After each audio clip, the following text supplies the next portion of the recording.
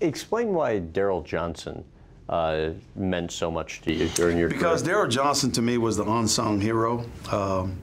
The fullback position, while today is pretty much extinct, Daryl Johnston, for me, was like Linus without his blanket.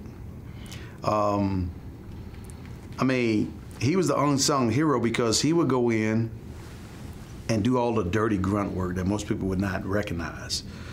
He didn't get a lot of notoriety for it, although Moose became a household name because of who he was as a person and what he meant to our offense and what he did on the football field.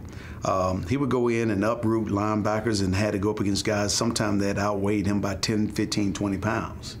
And that's not an easy task to do. And you took my head on collisions and all those kind of things. That happened quite a bit for Daryl Johnston. I knew what he went through. And I know that it wasn't an easy task. So when he got 1 or 2 carries, I wasn't happy about it, but when he got 1 or 2 carries, so be it. Let him get his 1 or 2 carries. Yeah, right. That's what they pay me for, Daryl, to run the football. He understood that, but we would joke about it all the time. He would tell you right now, I probably got mad when he carried the ball at least one time. He's like, why you get mad? You're getting 29 carries. He pretty much right. Why should I? But he made personal sacrifices, and I think the same way for a lot of players. Guys like Troy, myself, and Michael, and others, we get a lot of attention.